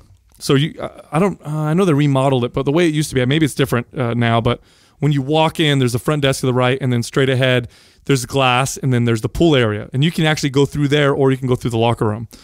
So I'm at the front desk, and someone in their bathing suit walks through the door through the pool area, and they're like, "There's a guy in the sauna, and he's threatening people." So I'm like, "Oh fuck." So I'm like, all right, so I got to go in there. So I walk over, and I'm walking over to the sauna, and you can see through the glass, right? Because it's got a glass door. And there's this big fucker in there, old biker dude looking, right? He's got tattoos, big old beard, and he's in there by himself, and he's just staring at me through the glass. And as I'm walking towards him, he pulls his shorts down and just starts taking a piss. No joke, straight into the glass. Yeah. So I'm like full frontal view on you. He just pulled it down enough to let out, but he's doing it at me. No, he sees me. He's there. He's almost like, "Come get me, motherfucker." So he just kind of pulls it out and just. And I'm like, and so I look at him like, "What the?" He's fuck? marking his territory, man. Yeah, I'm like, "What the fuck are you doing?" So I'm like, and so I'm thinking in my head like, "What do I do?" So I let him finish. Yeah. And then I open the door. I'm like, "You need to leave now." And so he comes out and he's like, "I'll kick your ass. I'll fight you." So I'm thinking in my head like, I got to fight a big sweaty biker near the pool on the tile. Like someone's going to slip and I don't want This is going to go well. Yeah. So I'm in my head. I'm Break trying a to think. neck. Yeah. I'm trying to think like, do I go call my trainers to come help me? Do I call the cops? Like, what do I do? There's other members watching. So I have this like brilliant plan. So he's like, "I'll fucking fight you right now." I said, "You think you're tough?" I said, "Come with me outside. We'll fucking fight outside. Let's see who's really tough." He's like, yeah. I'm like, "All right, follow me." So I walk out the pool area, and then I walk up to the front door that leads to the outside, and I open the door. Lock it. I open the door for him, and I go, "After you." Yeah. So he walks outside. I close it, and I lock it. I wave at him, and I call the police. Yeah. See you later. Epic way to He handle. was so angry. Epic way to handle. Oh, that, he's dude. like standing out there in his bathing suit, all wet and shit. You have your moments of brilliance. That's one of them for sure. That's the way to do it. That was one of my favorites. I had a guy one time this was his Persian cat, and an older dude, probably in his 50s or so. And he's in the jacuzzi. So this is the same jacuzzi that the chick is trying to, drown herself in or whatever. And he's in there by himself, and I get a complaint, right? So that's normally how it happens too at the gym. Somebody else in the gym realizes how fucking weird it is, and they come looking for management, right? So I got someone comes to me like, "Yeah, could you come talk to this guy? He's shaving in the jacuzzi." I was gonna say, not to be stereotypical, but was there hair involved? Dude, yes. Yeah. And of course, it's the Persian guy who's got lots of hair, fucking, right? So I come walking in, and this dude's got a fucking Mach 3. And he is just shaving his face and rinsing it off in the jacuzzi while he's sitting in the jacuzzi. Yeah. And I'm like, part of me just watched him for a while because I just really thought that I got to see this dude thinks this is totally normal. Like and this is his house. I walk over and said, "Hey, dude, you can't do that. You can't just shave in the pool like that." Where do you think it goes? And you know what I love is these people always do this. "Well, where does it say I can't do that?" Yeah. I'm like, "Oh, great. I got to play this game with you. I got to go get the contract out that you signed that has a million things in the back. Like, don't make me do that." Oh, my God. I had a thing with that. I didn't know like if we had a dress code or not, but I just knew that this dude was making everybody uncomfortable with his decision with this like really small Speedo. Oh, I remember this guy. Yeah. And so he was like, I don't know if he just came out of the pool or if he just like was wearing a Speedo and like a shirt. You could see the veins. You could see like just shaft and like, I mean, it wasn't like impressive or nothing. It was just like, like it totally molded like his twig and berries. And it was like, he would do curls right next to the mirror. And so he's doing curls. As he's doing the curls, what made it uncomfortable was, he had this sort of compensation where he's hip thrusting right towards the mirror. And he's like, yeah. And so I was just like, finally I had enough. And I'm just like, dude, like, I'm sorry, man, but you got to put some shorts on, like legit shorts. Like, and do curls right. These are not going to work. Yeah. And I was like, this is just not, like, you can't wear this. And he's just like, whoa, what is, like, I'm wearing this to work out. Like, this is what I do. I'm like, well, you need to wear shorts. You need something to cover up, like, this situation right here. I was like, it's very revealing. Go put some clothes on. He got so mad, and he was like trying to fight me about it. If someone's listening, if you're listening and you are a trainer who works in a big box gym, here's something for you to do that I wish I would have done. If you're there and you're starting or you've been there for a while, start to journal this stuff, because I have forgotten more than I've ever experienced, and I could sit here and tell these stories all day long of people doing some weird, just wacky fucking shit. Like, those were just the first two that popped in my mind, because I think I've shared those before on here a long time ago. But I mean, I've seen dudes do weird stuff. Seen guys, people that are just sweaty, like they know they're sweaty, so they preventatively put towels, like this border around the treadmill. And I just remember watching this guy run, and literally, like, it was like showers of sweat would just come off this guy. Is this the guy that puts the towels on the sides? Yeah. I know him. Hillsdale guy. Everybody saw him. Yeah. I was like, he'd go crazy on the Stairmaster or whatever. Ew, like, can you do something else? Like, this is just unsanitary, bro. Like, come on, guy. Just smells. Yeah. Does it smell real bad? It smelled real bad. I know that guy. Did you guys ever see Beast? Yes, Beast was always there, like loading the fucking leg press, like with every weight in the it gym. like 1 inch. Yeah, and who gives a shit? And he just peacocking. They call him Beast because he wears a weight belt. This is an old fat guy, by the way. Wears a weight belt that says Beast on the back. And then he would do every machine, the full stack, and he would move it 1/4 of an inch. That's it. So whenever he would walk in the gym, because I was notorious for getting, he thought he was a badass. He was, too. yeah. Whenever he'd walk in the gym, I was notorious for getting on the intercom, and I'd be real low under my voice, just so my staff could hear. I'd go, Beast, real loud on the intercom, so the music would stop. Beast. Yeah, Beast is here. Beast is at it again. Next question is from Thayer2513. What is the greatest life lesson each of you have taken from each other? Wow. Whoa. That's a powerful statement. Life lesson? The greatest life lesson. Ooh. I can tell you right away that doing some life. No doubt, I will actually probably even go back and listen to some, because I know that there's a lot that I have probably forgotten. But the advice and the information, I think that, and this is why I always try and push you guys in this direction, about parenting, both Sal and Justin here. Sal more here, and then I'll give something for Justin that I always try and remind myself. So both of them have they're unique as far as the information they've provided.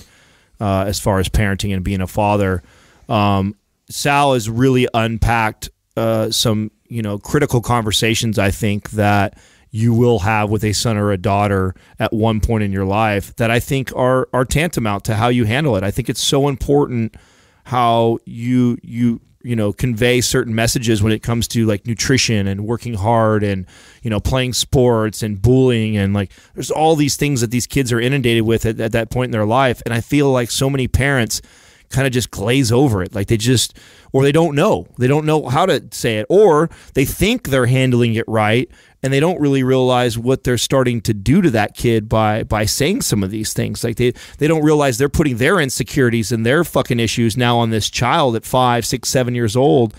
And so there's been a lot of things that, Sal has shared on this podcast that has made me stop and think like, wow, man, I'm so glad I'm not a parent yet, because, that hadn't really crossed my mind, and I'm not sure what I would have said in that scenario, but I feel now that I have tools that I didn't have before that I think are extremely valuable, and I hope that people that listen to this that take from it, and it's why I always push the guys in that direction. Now that's kind of Sal, like that's been a huge takeaway for me. And granted, all these guys are fucking brilliant in many ways, and so there's lots of life lessons and business lessons and communication lessons that we've probably all given to each other outside of even what you guys have heard on the podcast. So every day is growth, I think, for all of us in a sense. But that has been a big one with Sal for me that I've taken a lot, not just one or two things. There's been a lot of things where I've went, wow, that's fucking really, really solid information. And then with Justin, something that I still have to remind myself, and he's such a good reminder for this, is I pride myself on being somebody, one, you can't put me in a box. Two, tell me I can't do it, it's challenging, I'm going to fucking do it. You know, I put myself in uncomfortable situations. But to think that we've built this huge podcast with Justin doing something that he absolutely, if you were to have asked him on his own 5 years ago, would you like to do this? He'd be like, fuck no, I don't want anything to do with that. Like, I don't want to be on a YouTube channel. I don't want to be on a podcast. So the fact that he does this day in and day out with us, to me, like, that is such a great lesson for myself when I think, oh, I'm doing something that made me uncomfortable for a day, you know, or for an hour, you know, or something that I don't really want to do. It's like, dude, my boy comes to work every day and lives a life of something that he probably would have never done had he not put himself. Now, maybe it's different now for him, but for me, that has been a constant lesson and reminder for me that I've taken from him. So those are the first two that come to mind for both of them. Yeah, I'll go, dude. Yeah, no. I think for me, just from you guys, I mean, I picked up quite a bit. Like, I think obviously the communication piece and just like Adam was mentioning, me just being uncomfortable with the whole process of it and really just kind of modeling a lot about how you guys communicate and articulate your points and, you know, throw it out there and being confident behind it. And I think that, you know, just starting with Sal, I think one of the biggest things that I've tried really hard to emulate into sort of shadow is just the delivery and the assertiveness behind some of you know, his opinions and thought process. Just because I'm sort of the opposite in that I like to really critically analyze and I overanalyze a lot of times what I'm trying to convey, and so a lot of times when you go to communicate that and verbalize it, it's just you just get stuck and you get frozen and you start really like living in your head, and while everybody else is kind of waiting on the other end of it for you to deliver it, and it just becomes awkward and kind of clunky. And so that's always been something that I've kind of noticed I do, and it's nice having, you know, both of you guys are really good at this, but you know, just having that delivery and just the way that I can every day I can come in and sharpen up my skills just by, you know, being right next to you guys and being, you know, approximately next to you. So and then, you know, as far as Adam is concerned, you know, the same thing as far as communication, but really more so in how he deals with follow-ups and how he really, like, he just does such a masterful job at always keeping contact with people and keeping people close to us and really letting them know, you know, that they're important. And that's something that I recognize that really early, and that's something that drew me to Adam and to do business with him, because you know, there's part of that retention where it's cool that if you're in front of me, we have great rapport. And, you know, I'm good about scheduling it and being forward, but to kind of go back and touch people that I used to communicate with is something that I'm terrible at. And Adam just has that mind where he'll go back and, you know, make sure that a lot of people, you know, they hear from him and from us as a company and a group. So I think those two things are big. Yeah. For me, I think, you know, with Justin just doesn't complain ever. He never complains about anything. That doesn't mean he doesn't like something. He tends to do something about whatever he doesn't like. And not that I felt like I was a big complainer before, but I definitely feel like I could get stuck in a space and feel maybe negative about something, whereas Justin tends to just act. He moves forward. And so I've never worked with anybody who literally who takes that on so easily, or at least so readily as Justin does. So I really appreciate watching that, especially because when we first started the show, I was going through some very, very difficult times. And, you know, Justin's had lots of challenges as well. He doesn't even talk a lot about his challenges. And it's not, part of it is, yeah, you're not a big sharer of things. But the other part of it is you just don't complain about shit. I think you tend to have a different mentality about about challenges in life and stuff like that. And so it's really cool to watch, because when you're around that, that's a form of confidence. It's very quiet and calm. It's actually probably the most genuine form of confidence, because it's not cocky. It doesn't come out boastful. It's very just action. It's just, you just move. It's really cool to see that. Adam is very, very growth oriented. So growth oriented that he'll put himself in situations that are extremely challenging for him, and he just puts himself there, and then decides he's gonna embark on this journey, whatever that may be, whether it be a journey of mobility or a journey of changing his nutrition, or going off the hormones, whatever it may be. He tends to go for it, and it sucks, and you can see that it sucks for him. So it's not like he's doing it and it's easy, but it's cool to watch somebody else do that, because it makes you feel more confident in doing that for yourself. And I'm going to throw Doug in here. When I first started training Doug years ago, I saw Doug. I first met Brianna, maybe that's his daughter, maybe a year after I think I was training him, and I'd never seen a person as parent as well as Doug does. Like, the guy he communicates so well, and the level of patience that he demonstrates with his kid is just insane. Like, I try to be a good parent too, but I could definitely lose my temper. I can definitely be short. And so I remember early on watching Doug parent his daughter in a way that was just super patient, super calm, like intelligent, loving. And I was like, whoa, this guy's like, I got to learn to be more like that, because I tend to lose my temper a little bit too often. And I still watch him. I still watch him as a dad, and I'm still blown away. Like, this guy never... Well, I think it's important to note, too, how he took Brianna on, too, because that was one of the things that blew me away. It's crazy. When I just assumed that, that's came from him, right? That this child was his child, that he had it, because he treats her. I don't know if you mind me sharing that. No, it's not his daughter. He was dating someone who was pregnant, and they had the baby, and Doug fell in love with the kid and broke up with the mom, so he's not even with her. Now, most people would be like, I'm out of here. Like, this is not my kid. I don't need to take care of, the situation. Shit, a lot of dads do that when they are the parent. Right. Or when they've been around their kid for, years. Doug fell in love with the kid and is like, man, I love this kid. I'd like to stick around if that's okay. And because he's a total value add. And let me tell you, your ex really won out. Not that she's a terrible person. I don't know her. But to find someone like you who's willing to step in, I mean, just incredible. So watching Doug parent like that was was awesome for me to watch. And I try to do that. I find myself doing that. I'll see someone do something, and then they become my mentor without even realizing. I just observe and watch. And so that's what's been cool about doing this with you guys.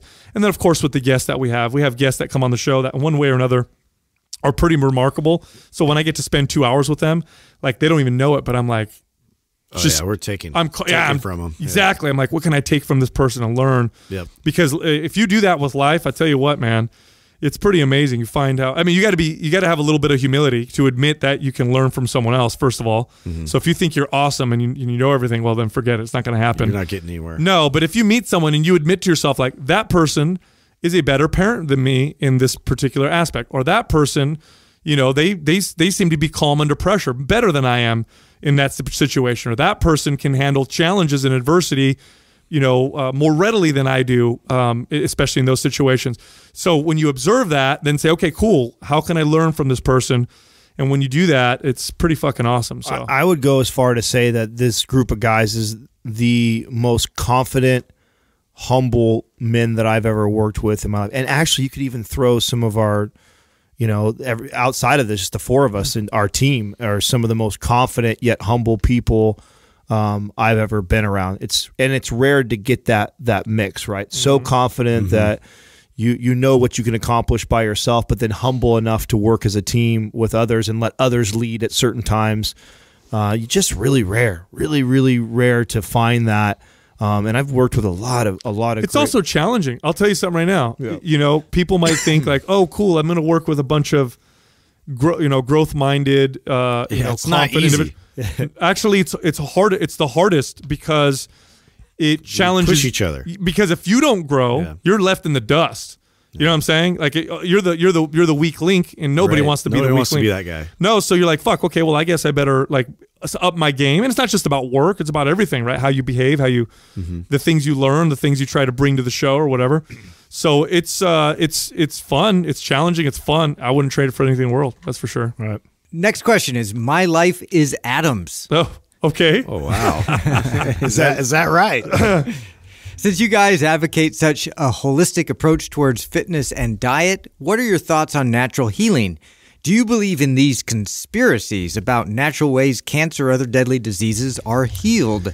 So before Sal gets all sciencey, maybe he can speak to what I'm going to talk about. I've had this different view about taking care of the body ever since I got into marijuana. And I'll explain that. When I first got into growing, I didn't fucking know anything. I don't have a green thumb. So what do? I go to the local bookstore and I just start reading, try and figure this all out. And quickly I was drawn to it because there were so many things that have parallels to the body as far as like the three major macronutrients for the body to grow and strengthen are similar to like what the plant has. And so I became very fascinated with this and started to go deeper and deeper. And I became what you would call like a master grower. Like I was really good at what I did for as short of a time that I was doing it. But one of the things that fascinated me the most that I learned about the plant that made me kind of go back to the body and go like, oh, I wonder if our bodies are a lot like this. And that was, those that are familiar with, growing anything, you worry about things like spider mites, over giving too much nutrients, not giving enough nutrients. They can get mold too, right? Mold is powder mold is very popular. You have all these different things that can be attacked by caterpillars, attack the plant. All these things mites can attack the plant. And obviously, if you're growing something and trying to produce something good that tastes good or that whatever produces well or top notch, like it being attacked by pest is not ideal. And so you spray all this stuff on it. We've got chemical sprays to kill this and chemical sprays to this. But if you're trying to grow something organically, you don't want to use these things. So you have to become creative and figure this out. Well, something that I remember reading and putting together was that your plant will never be attacked by any of these things if it's truly in homeostasis. So if I can maintain the perfect temperature, the perfect humidity, the perfect amount of nutrients, the perfect amount of water for this plant, it will be resilient to all other disease and pests and stuff. So natural defenses. Right. And so I remember that kind of this light bulb going off when I was learning that about the plants and thinking like, oh, I bet our bodies are not that much different. I bet if we would learn to just keep it in its optimal place as far as like feeding it nutritionally and taking care of it rest-wise and strength and all these other things that build this resilient body, if I was optimizing all that, I wonder if my body would be attacked by these diseases that we can't figure out. So that's just a wild thought that I personally. It's not wild. That's true. That's 100% true, man. Look at your body is invaded by viruses and bacteria every single day. You have cancer cells present in your body right now. Okay, everybody does, but your immune system in your body clamp down, or those cancer cells kill themselves because your body's working the way it should. Right, you filter yourself or out. Your immune system kills bacteria, or it kills those. A healthy body is actually pretty amazing. It's actually a freaking miracle that we're sitting here talking right now and we're not already dead. So it's pretty amazing. As far as spontaneous healing is concerned, or natural healing, that is a documented fact. There are many cases, you could look it up, and they call it spontaneous healing because we don't know what the cause is, but people will go in with a cancer that's like, oh, it looks like you're terminal, breast cancer spread everywhere, and for whatever reason it goes away. It's just gone. It just goes away. They call it spontaneous healing because we don't know what's causing it, but something caused it to happen, and then something caused it to go away. Now, do I think you can will your body to grow back a leg? Probably not. But then again, I don't think there's anybody's ever been able to really harness their body's systems willingly ever, where they fully have control. Now, there are examples of like monks who they'll go and meditate naked in the snow for hours, not freeze to death. There's, Wim Hof, who's done ridiculous feats with his body. You can do quite a bit with your body if you know how to work with it and manipulate it. So what are my thoughts on natural healing? I think personally, I definitely think it's the most powerful thing that you can harness, but it's also the most difficult thing to harness. Yeah, I think that we're just now kind of visiting a lot of ancient practices that, they had a lot of effort in the direction of like your Wim Hofs and people that were trying to tap into the natural process of. You mean we're starting to accept it? I mean, it's been around forever. We're finally starting to. Well, incorporate it with like Western thinking. So I think that the word conspiracy. I mean, it all depends on like how they're presenting it. As far as like, if they're just doing coffee enemas to cure cancer. Well. That's something else. I relate it back to the plants again, right? So I remember dialing in my nutrients, dialing in the room temperature, having everything all perfect, right? So my plant shouldn't be attacked. And then all of a sudden I'd run this cycle through and I get mold, and then I start diving into like where was my humidity and what was happening. I was like, oh shit, it was during the nights I was allowing it to drop too much. And so I make that one adjustment. And then the very next cycle of plants, same genetics, same everything, they've been passed on, no problems whatsoever. Was that miraculous? Was it something? No, it was something that my body or my plants needed, or that I was abusing or overdoing or whatever. And that one little adjustment all of a sudden made this miraculous change to have. The problem is it's so complicated with humans because it's not just about, like with the plant, you have these controllables, right, that you can do. With the human, you have all these controllables as well, but there's one controllable that feels very uncontrollable, and that's your how you think. That's your mental state. Your like what you're thinking. So there's all these controllable factors like perfect diet, perfect activity, sun exposure, sleep, like stress management, happiness with life, like exposure, environmentally. Like those things you can control, and those alone are very difficult. Like how many people are perfect in just their nutrition, right? Those alone are very difficult. But then you throw on top of it your mental state, how you're thinking, how you're feeling about things. I mean, entire religions are created around mastering just that, and people devote their entire lives to master just that, and many, if not most, ever achieve it. I think the greatest people of all time are probably the people we read about in history books and religions who, do these miraculous things. Perhaps they were able to harness these types of things, but is it easy? Absolutely not even close. Like if you have an infection, go get antibiotics. Don't sit there and think I'm gonna will myself to heal, because the difficulty of being able to do that is so high, you're probably not gonna fucking succeed, right? And you're probably gonna succumb to your infection. So that's the important thing to know. But I tell you what, look, the placebo effect is accounted for in every single study because it's fucking real. Yeah, it's it real. Works. Why do they have to account for a placebo effect in actual trials with drugs? Because the belief that something is working actually many times causes a positive effect and causes it to work. That's how powerful your thought process in your mind is. Whether you think you can or can't, you're probably right. That's it. So here's the thing, like, what does this mean? Well, the physical, the nutritional stuff you need to do, about sleep and that kind of stuff, but how much time do you spend on your state of mind? Like that right there is, I think, the big missing piece in a lot of people's arsenal, especially in fitness. In fitness, we focus so heavily, and this is why I think there's so many eating disorders and so many issues, mental issues in people in fitness, because they focus on the fitness side of it, but they forget the mindfulness or they forget the mental aspect or the spiritual aspect or whatever. I mean, for thousands of years, a spiritual practice was a part of a person's life, and it was a part of a person's health. And we've thrown that part away, but that's also very important. Like taking time aside to focus on that aspect of you can have far-reaching effects on your health. And look, science supports it. People who have those kind of practices tend to live longer and tend to be healthier. So no, I don't deny at all that our bodies have incredible capability to heal disease and illness and even injury.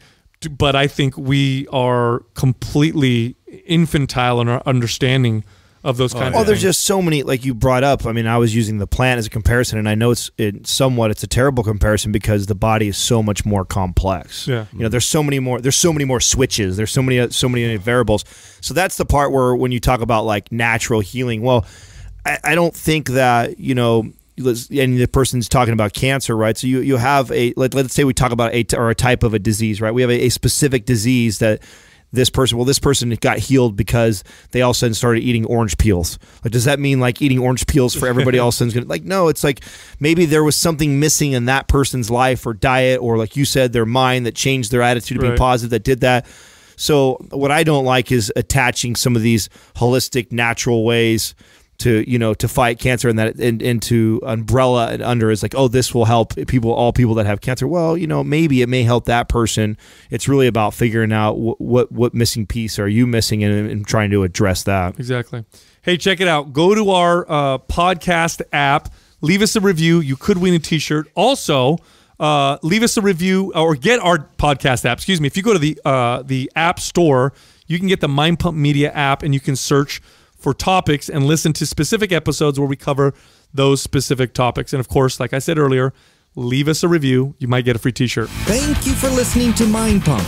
If your goal is to build and shape your body, dramatically improve your health and energy, and maximize your overall performance, check out our discounted RGB Super Bundle at mindpumpmedia.com. The RGB Super Bundle includes MAPS Anabolic, MAPS Performance, and MAPS Aesthetic. 9 months of phased expert exercise programming designed by Sal, Adam, and Justin to systematically transform the way your body looks, feels, and performs.